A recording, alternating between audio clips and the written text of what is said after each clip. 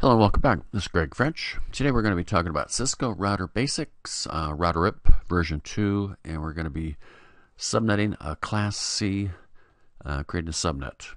Let's get started. Here's a typical network that we're going to create in Packet Tracer, showing the different networks that are going to be creating. Actually, we're going to have 1, 2, 3, 4 separate networks. The problems that we usually get on a CCNA test is we get a problem such as this. The problem is to solve with subnetting. Customer has purchased a IP address. This is just theoretical. You can't even purchase this because it's a private IP address, 192.168.1.0. He wants to use it to provide his company with 4 networks of at least 50 hosts each. And we can actually do that with this individual IP address. When you purchase an IP address, and if you purchase a network, you'll get this last octet here, and there's a complete octet, so you have 8 zeros. And with those zeros, that full octet, we can go ahead and make those any numbers that we want, since we've purchased this complete range from 1 to 255. And we'll show you how to do that. Here we're going to have a new subnet mask that we're going to create by taking 2 of those bits, that last octet, the 2 high order bits, and setting them high.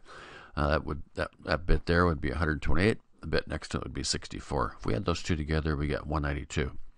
So our new subnet mask that we're going to be creating here, it'll be 255.255.255.192.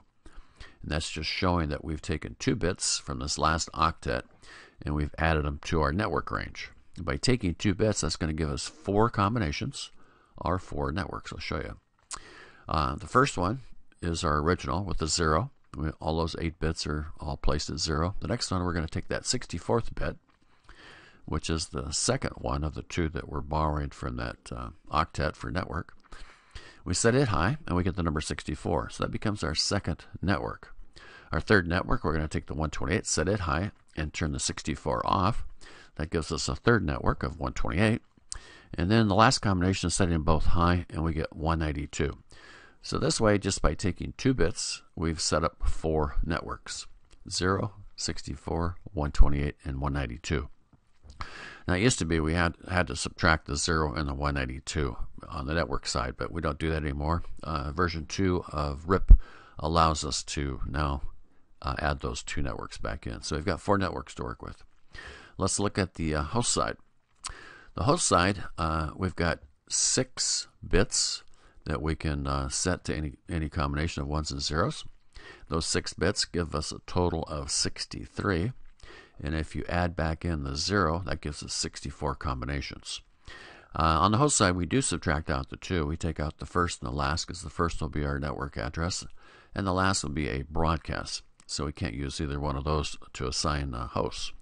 So we have 64 combinations minus 2 gives us 62 usable hosts. That's on the first one. Second one, 64, we start at number 65. That would be our first IP address that we can assign to a host. And we go up to 127. We can't go to 128 because that's our next network. So again, we have 64 combinations. If you add back in 0, we subtract 2, and we get 62 usable hosts. And then at 128, we go to 129 and 191 to 191 because we can't go to 192 because that's a new network. So again, we have 64 combinations. If you add back in the 0, subtract 2, again 62 hosts. And the same for the last one. We got 192. We could take it all the way up to actually 255, but we don't use 255 or 0. So again, that's 64 minus 2, which gives us 62 hosts. So we have 4 new networks, 62 hosts each.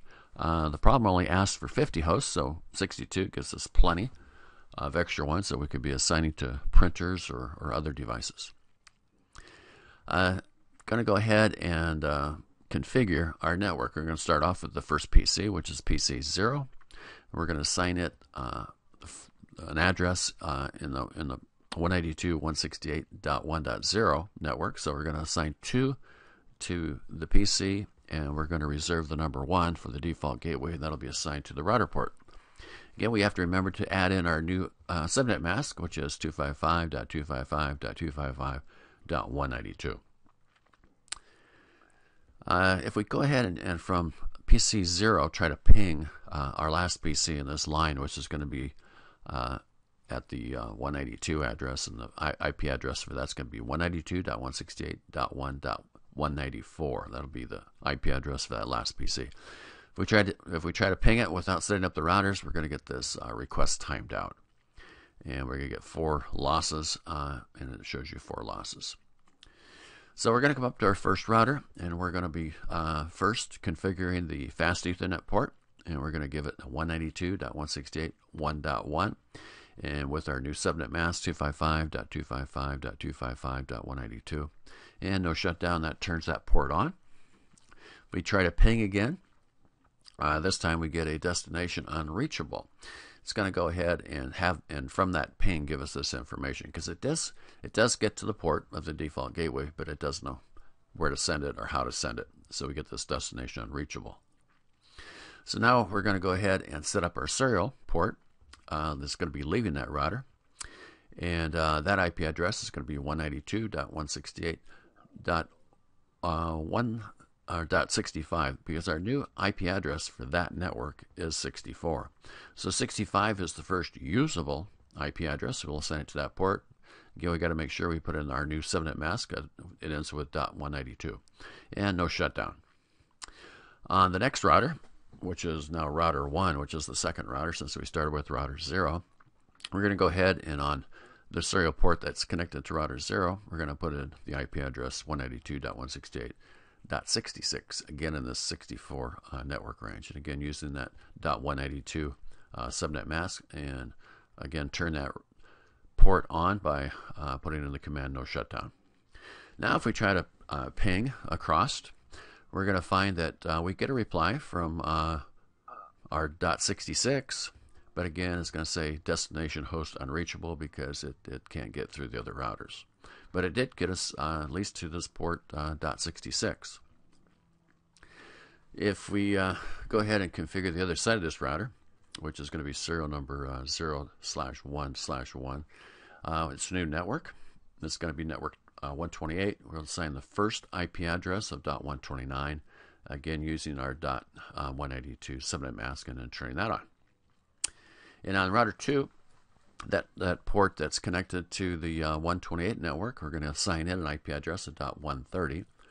Again, we're going to be using the same IP address, 255.255.255.192. This 0 is wrong. It should be 192. Again, no shutdown. We'll turn that on, and we'll try pinging. And again, we get destination host unreachable. Now, we're going to go ahead and in our PC, we're going to assign an IP address 192.168.194, new subnet mask .192, and our default gateway is going to be .193.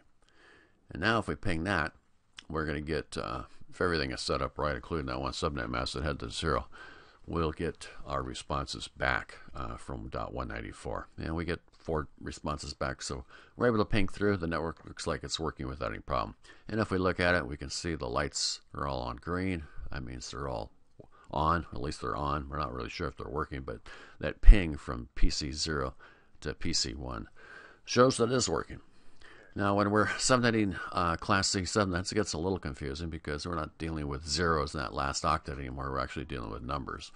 And those numbers could possibly be networks, and we have to be careful not to try to assign a network address to a host. But again, this gets you started in subnetting Class C IP addresses, which for some, the CCNA, has been a little bit of a difficult area, but once you begin to see how that last octet breaks down with the ones and zeros, it pretty much comes together. Hope this is helping. I'm going to be doing a couple more. I'll go back to a Class A subnet, which you see used a lot in small businesses, schools, other places. And that's it for now. Thanks for watching.